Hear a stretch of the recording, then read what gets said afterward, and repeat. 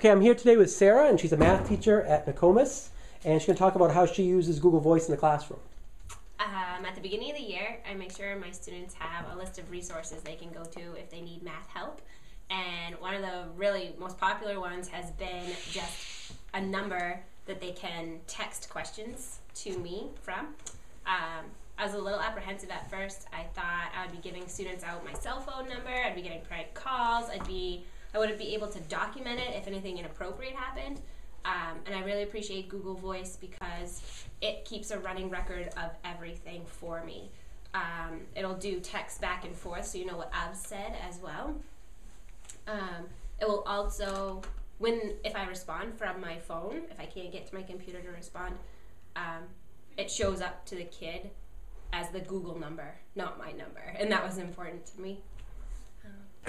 So how are ways that you actually use it in the classroom? Right now, a lot of it are my freshmen, and they will text me and like, is that quiz really going to be tomorrow? What's it over? What was the homework? What page was it again? Things like that. My honors kids have gotten more into asking, can you help me with the second part of number 37? More specific things like that.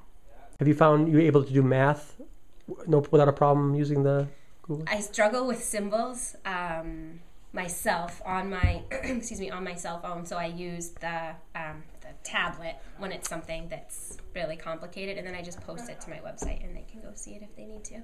Are you able to turn it off when you want?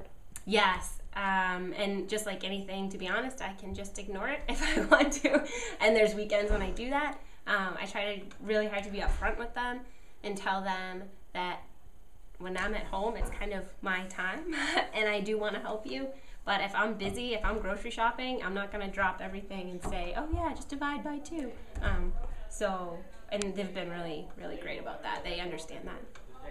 What have you found to be the most beneficial thing about having this available for the students?